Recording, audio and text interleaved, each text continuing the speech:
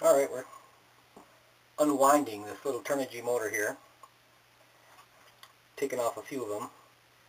You can see that I've got some slots cut with a Dremel just to loosen up the super glue that they bind up the windings with. Once I've cut halfway through, I'll just pick away at a little section on the outside, pull it out gently in there,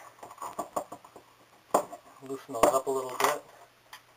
I take my box cutter, and I can just reach underneath those wires and give them a little slice. They come flying right out.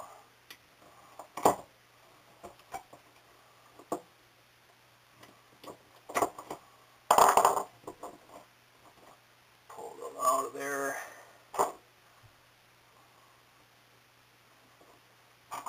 Just a jeweler's screwdriver here we'll use as a tool to pick in there.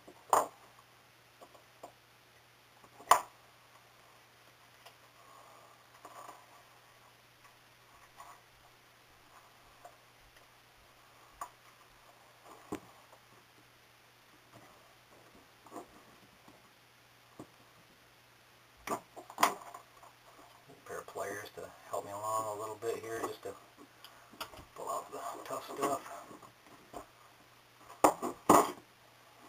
And that's one winding right there. Goes into the scrap barrel.